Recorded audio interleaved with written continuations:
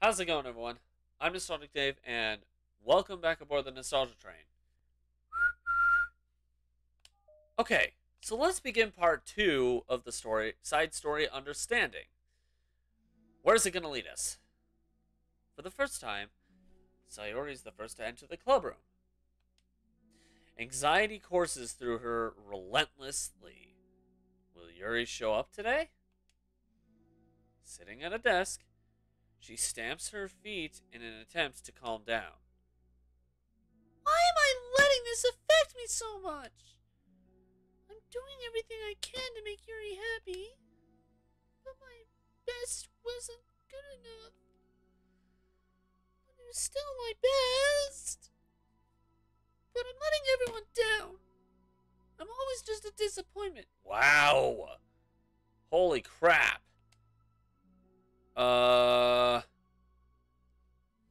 Sayori continues to wrestle with her self-deprecating thoughts. Every tiny noise causes her to lift her head in anticipation of Yuri's arrival. Minutes pass and nobody enters the clubroom. Not Yuri. Not Monica.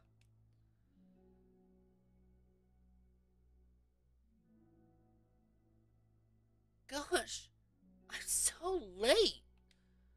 Why did I offer to help those other students with their work? I'm such a pushover sometimes. Yeah, but is that a bad thing in this case?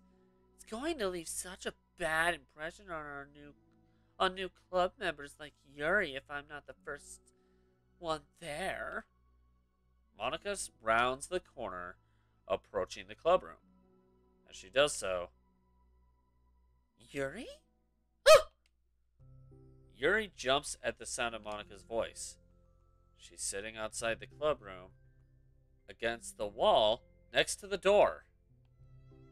Embarrassed, she quickly closes the book she was reading and stands up. Oh gosh, I'm so sorry I'm late. You didn't have to wait outside for me. The door to the clubroom is open. It's not. Yuri stammers, unable to explain herself. She peers inside the clubroom through the window, then looks away. Actually, I was just wondering if I could help you today instead. Huh? Me? With club publicity stuff? Yes. Monica is utterly confused. Why is Yuri asking this all of a sudden, when she was so eager to spend time with Sayori before? Did they not get along at all? After all, I mean, Monica looks into the clubroom herself to see Sayori sitting alone inside. Okay. It's kind of a simple job, but I'd be happy for you to tag along. Me too. Monica is worried, but she finds it difficult to insert herself into whatever conflict that may have arisen. It's a little ironic. She realizes that she could be so conflict avoidant after having been in the debate club. Actually, no. I mean, it's ironic, yeah, but it doesn't. It makes a lot of sense. Okay, let's take a walk together. I just have to make copies of this new flyer. Then go around to the billboards and replace the old ones with the new ones. Yuri nods, and the two set off. The two walk in silence. Without Sayori, Monica finds it quite difficult to strike up a conversation. So, how's everything been going? Fine. That's good. Neither of them follow up with anything more. Wow. Great conversation. Round of a frickin' applause. Monica tenses up at the stinted? Wow, I haven't heard that word before, actually. Yeah, surprisingly, I've never heard that word before. Monica tenses up at the stinted conversation. How the heck did Sayori do it? Sorry, I didn't see you yesterday. I was straight to I went straight to the computer lab to work on the flyers. Mm-hmm. Sayori told me. What did you two end up doing yesterday? Just some reading. Oh, I'm glad. It's really starting to feel more like a literature club now. Yeah! It's kind of funny. I felt so intimidated at first when I heard about the kind of reading you were into. But you know, it's kind of stupid of me because I'm just intimidated by things I'm not good at. And it's silly to assume that everyone who comes to the club will just have the same interests as me. But it's so cool that you were able to get Sayori into it. It's like the club is working. I'm really happy about that. She's not into it. Huh? She's not into it. And I'm stupid for forcing it onto her. Yuri falls silent again, as if she started her thought but can't figure out how to continue it. Jeez. Did something happen? Yuri sighs. No, it's just me. Yuri pauses. I'm thinking. A moment passes in silence. Then, Yuri shakes her head. I shouldn't be complaining to you all of a sudden. Don't be silly. I won't think you're complaining. I just want to make sure you feel welcome. If it's important to that, then you can tell me anything. Well, I do feel welcome. Too welcome, I guess. It's not an issue with the club, it's just an issue with me. So I feel wrong to inconvenience you with it. Monica pauses and thinks. Well, what if we put it this way? It's my job as president to understand the needs of the club members, right? Okay. We're going to have all kinds of people joining this club. Hopefully, anyway. And learning about the diverse needs and interests of everyone will help me come up with the club activities that everyone can be happy with. That everyone can be happy with? Not just only some people? Of course! Okay. I need to be looking out for everyone. Otherwise, what kind of club would it be? I see. Wow. I mean, she's not wrong. Monica's not wrong about that. The only reason I know this is because I've never been part of an official club ever, but I have been part of unofficial clubs. Created basically by ex-classmates of mine and me. It was one of those things where friends would gather together and that group would just keep growing. Making, I guess, what you could call an unofficial club. But, and there were certain things that were done constantly in there. Like, for example, playing N64 games. Like Super Smash Bros. But outside of that, I mean, yeah, I mean, you don't really need to, but it's kind of nice to know. Yuri looks a little more relaxed. Good. It signals to Monica that switching from a sympathetic approach to a pragmatic one was a good choice. Each individual truly does have their own needs. I need to shorten this wire. There's a wire that's attached to the microphone I'm using. And, sorry for the shaking. Because the wire is so freaking long, it's hard for me to not hit it. I'll have to find a way to do that later. Each individual truly does have their own needs. Cool. Okay. Yuri takes a deep breath. I'm a really weird and awkward person. I've accepted that about myself. I just don't know how to, I guess, connect with other people. How is it so easy for everyone else? How do you just make conversation about any arbitrary topic? I can talk for hours about the things I'm into. Unfortunately, so much that I don't know when to stop. Hmm. But for anything else, I just have no idea what to say. So, I understand that about myself. I'm just not good with people. I can't help it. So it feels like whenever I'm confronted with a new social situation, I'm either ignored or made fun of or taken pity on. And Sayori falls into that third category. That's not what she was doing. If you guys missed last episode, what Sayori was doing was just showing interest in something that Yuri was into. That wasn't pity. That was just genuine kindness. What? Hold on. You're saying that Sayori is taking pity on you? Yuri nods. I just want to be treated like a normal person. That's what Sayori was doing. It was just misinterpreted.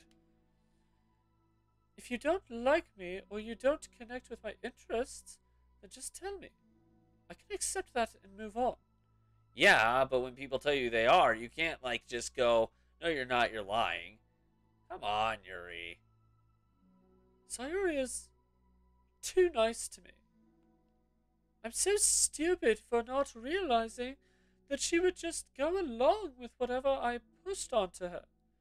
Nobody deserves to put themselves through that kind of discomfort just because they pity some weirdo who doesn't know how to make friends. It's the worst feeling. I hate it. Yuri's sharp words cut through the tense air. Somewhere in the middle of the conversation, the two stopped short in the hallway, prioritizing the conversation over their original task. Monica looks at Yuri. Yuri only looks down, with her fists clenched. I think you should tell her that. I could never say that to someone's face. It's pathetic. Sayori is different. Making people happy is the most important thing to her. I'm sure that's all she's trying to do. So, if you're able to explain to her what makes you happy, then she'll do anything to make it happen. That's the problem. What kind of friendship has one person always trying to cater to the other person's weird needs? I've had them before. I'm sorry. I'm making myself sound so... No, I think I'm starting to understand. Monica hesitates to finish her thought out loud. It's something that Sayori would be able to say better.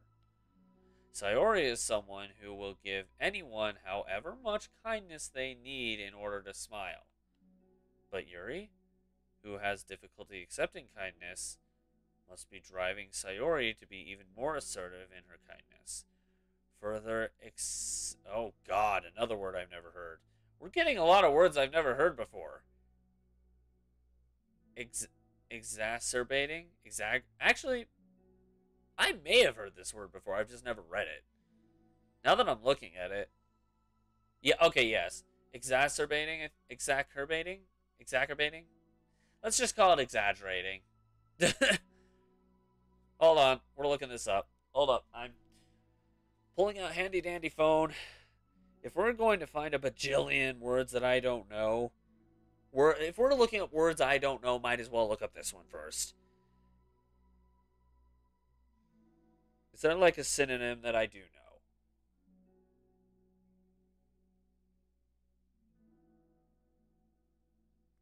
Worsen. Let's just go with that word. Actually, I'm holding onto the phone in case something like that happens again.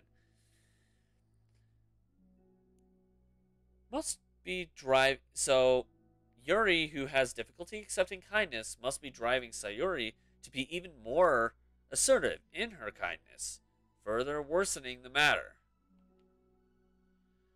Neither person is to blame, but it's an issue that can't be resolved without them understanding each other better. Sayori wants to be your friend. I promise that.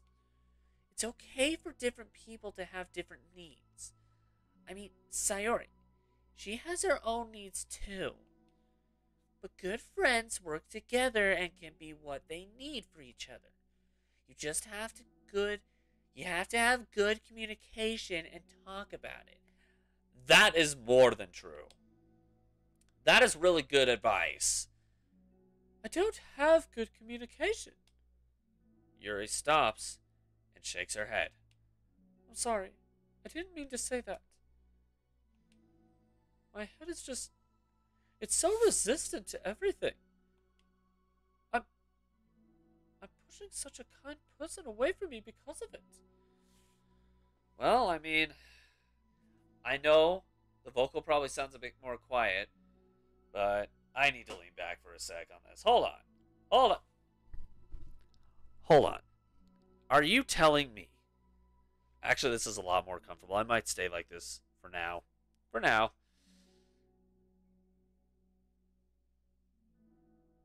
I'm pushing such a kind person away from me because of it. Yuri pauses to think. I'm so tired of this cycle I'm creating for myself. I think I'm so afraid of people pushing me away that I just push them away first. How thoughtless and immature of me. Yuri takes a deep breath and exhales. I didn't mean for this to turn into a whole venting session. Okay, I think we're good. But I understand now that I just need to communicate with her. You're totally fine. It's for the club, remember? You're just helping make the club a better place for everyone. Yeah. Yuri falls silent again. She looks like she wants to say something.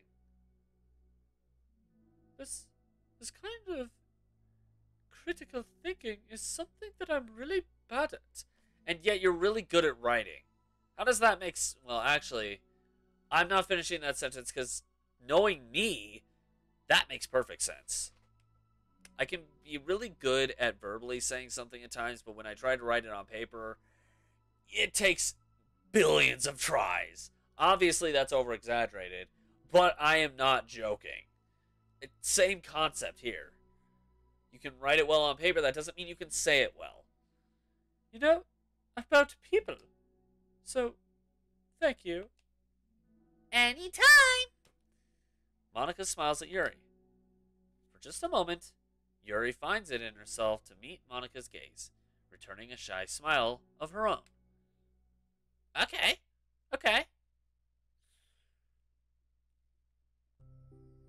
Yuri and Monica finish replacing the old flyers with the new ones. More accurately, Monica mostly did the work while Yuri followed along.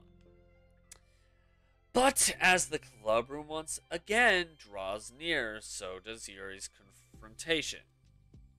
I can't do this. Yes, you can. It'll be great. Yuri sighs and shakes her head.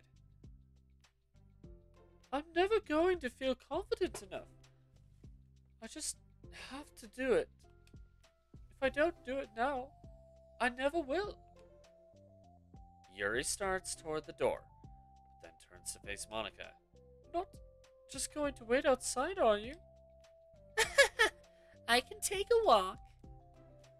Want me to get you a coffee or something? Actually, I prefer tea. I like to make my own, though, so please don't worry about it. Although, I suppose that's one downside of reading.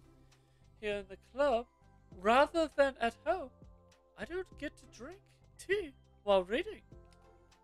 Sorry. I guess that has nothing to do with this. You know, now that you mention it, I bet we could get permission to keep stuff for tea in the club room. You can use, like, an electric kettle to heat up water, right? Would that really be possible?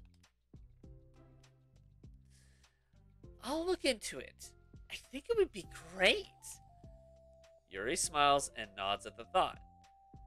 Hey! Happiness! Well, I'll be back in a bit. Good luck! Monica waves at Yuri, then turns. That's actually why I did this. I kind of figured as much. I figured she was doing it while she was walking away. Turns around and departs down the... Okay, so it's not while she's walking. Whatever! As Yuri's smile fades once more. A moment of daydreaming about tea isn't enough to save her from the anxiety of the task that lies before her. But it must be done. Taking one more deep breath, Yuri timidly opens the clubroom door. Oh boy. Yuri! Wait! Hold on! I'm not done yet! Sayori shuffles a bunch of papers around. Yuri stammers, her words suddenly caught in her throat. At that moment, she realizes how Sayori has been spending her afternoon. I wasn't expecting you to come today. I was really hoping to make it all the way through the next chapter first. But I got most of the way through it. And look!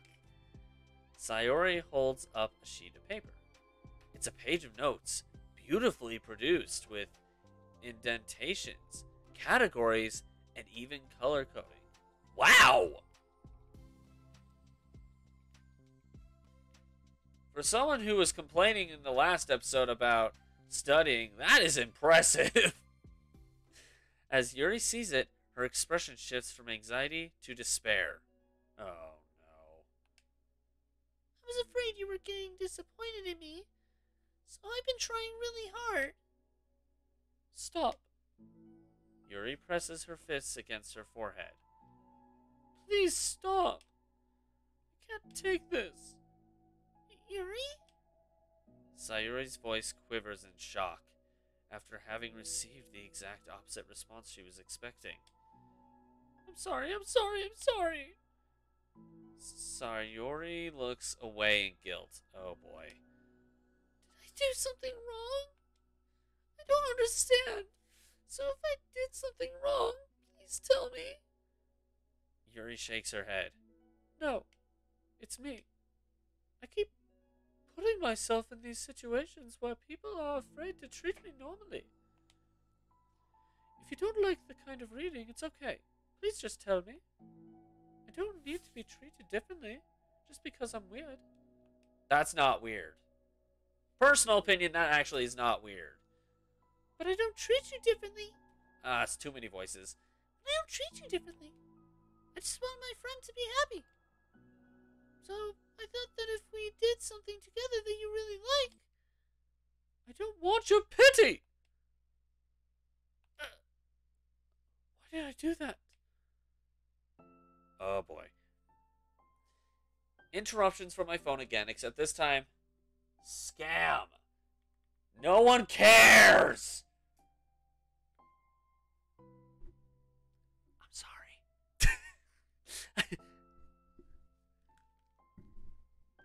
I'm sorry if I blasted anybody's ears just now. I did not mean to do... Oh gosh. Yuri sinks to her knees. Her voice squeaks. I'm sorry. Tears of guilt and self-loathing begin to stream down her face. This isn't how it was supposed to go. Why is it so hard just to articulate your thoughts? At least that word I know! Why do you end up pushing everyone away from you? Yuri's mind pounds with internal accusations as she shuts her eyes, unable to face Sayori or the rest of the world. She should leave, just escape from here, before Monica sees her like this. Before Sayori tells Monica what she did. Why would Sayori do that? But before Yuri can put any strength into her legs, she feels a warm pair of arms gently wrap around her from behind. Aww. Okay, that's just sweet. Wow. You could okay, I'm pushing this away for a moment just to show kind of imagery. You could definitely tell both of them are still hurt. You can definitely still tell that Sayori there is still hurt, but I mean the gentleness is just that is really sweet. It's okay, Sayori whispers in a soothing voice. It's okay. It's okay. Overcome by despair, Yuri finds herself unable to protest or pull away from Sayori's kind gesture. Yuri sniffles, breathing heavily through her clenched throat, trying with all her willpower to control herself. I understand. I understand that the things you're feeling in your head are different from the things you're trying to say. I know that must be what you're feeling right now. I promise, I understand that. Okay. Her expression just went from pained, but trying, to simply comforting. Oh, there's the pain again. Why did I have to say something? Why did I have to talk? So I'll give you as much time as you need. When you're ready, just tell me your feelings. We'll talk about them together, okay? Yuri sniffles again and nods her head. She gives herself a minute to compose her thoughts, then speaks while steadying her voice. I think that I've gotten so used to people being weirded out by me that it feels like anyone who's nice to me is just doing it out of pity. I'm so horrible with people. You're not the only one who's gone through something like that, actually, Yuri. I've met a few people who have, too.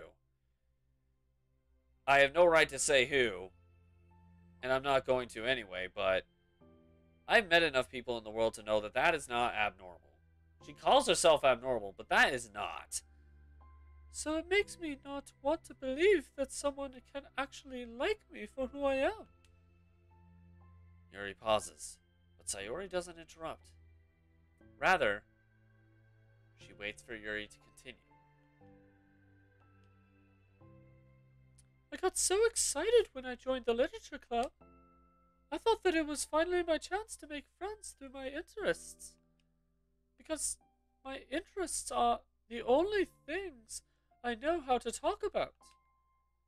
It's all I have going for me.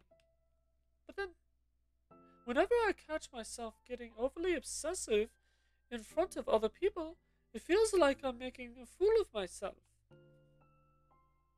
I hate myself for it. Ultimately, I just want to be treated like a normal person. How am I supposed to expect that when I can't behave like one?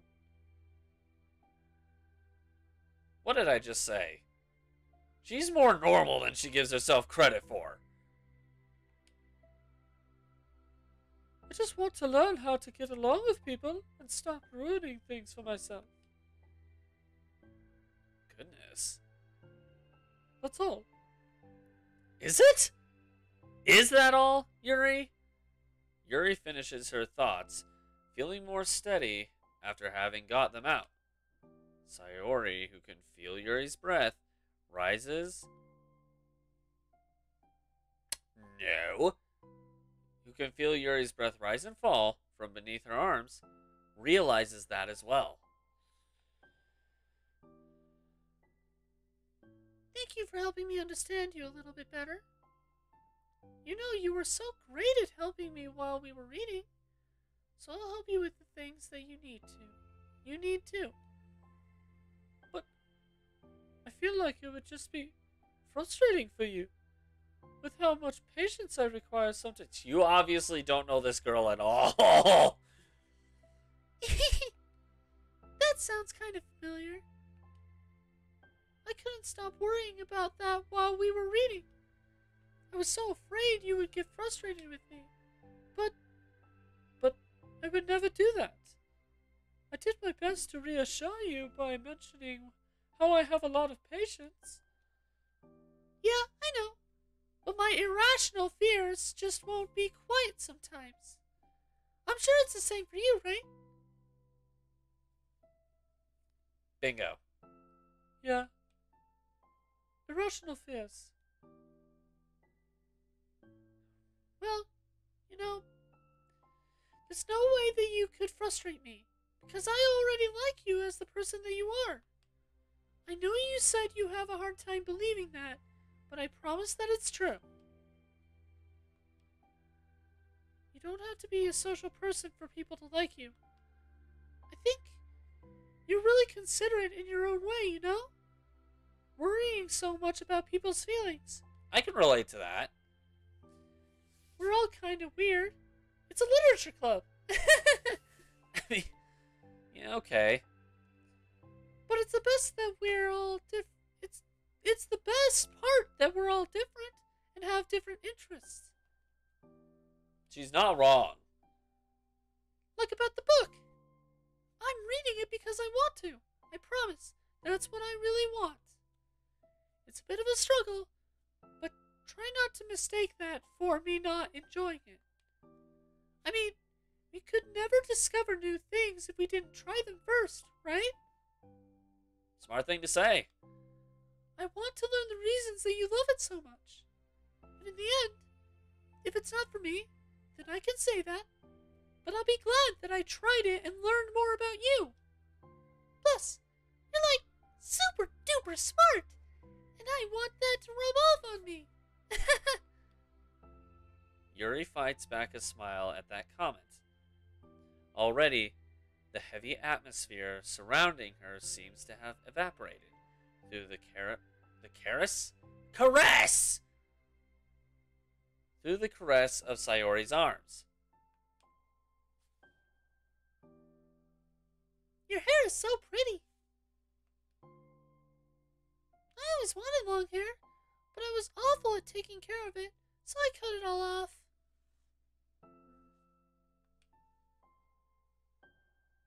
Yuri's tension relaxes. Okay, that is actually adorable. That is adorable. For once, she feels okay, just listening, rather than worrying so much about saying the right thing. I mean, you can tell that Sayori is still concerned, but she probably in here she's probably going, "Am I doing this right? Am I doing this right? Am I doing this right?" But Yuri's tension's gone. For once, I just read this.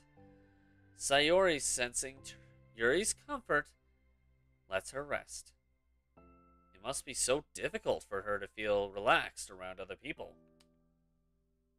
But if the literature club can make it happen, then it's something that she deserves to experience. Okay. Well then, based on my understanding of your feelings, I suppose I wouldn't mind if we were to continue reading. That's what I wanted to hear. But we can stop at any time. If you truly don't like it, please be honest about it. I won't be offended. Of course. I'm not gonna judge anything this early on, though. So we'll just see what happens. Oh, and it's not good to touch people without their consent first. Oh no, I'm sorry. Hey, it helped. Yuri, come on. Consider it like a friendly hug. That's all I saw it as, but for you... Yuri! I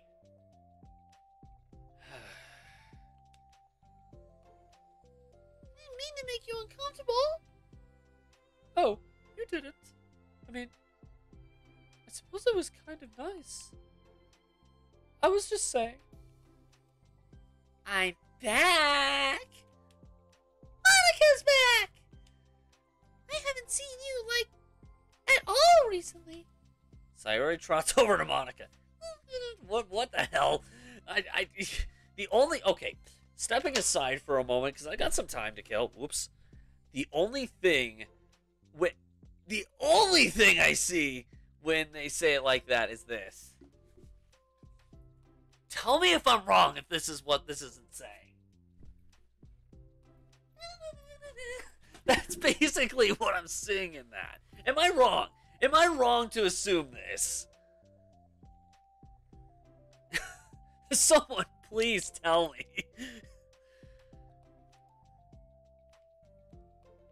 Ah! She whispers loudly. Can I hug you? Sure, Sayori. Sayori wraps her arms around Monica.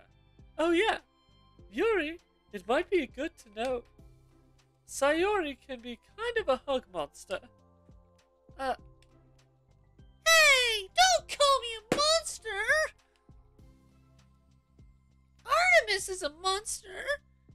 If he inherits the kingdom, it could spell disaster. Yeah, like...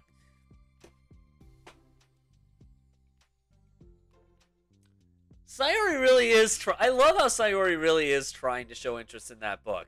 I have no idea what she's talking about. But...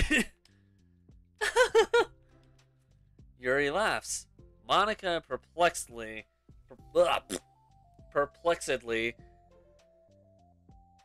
There are too many words that I can't, like, comprehend immediately.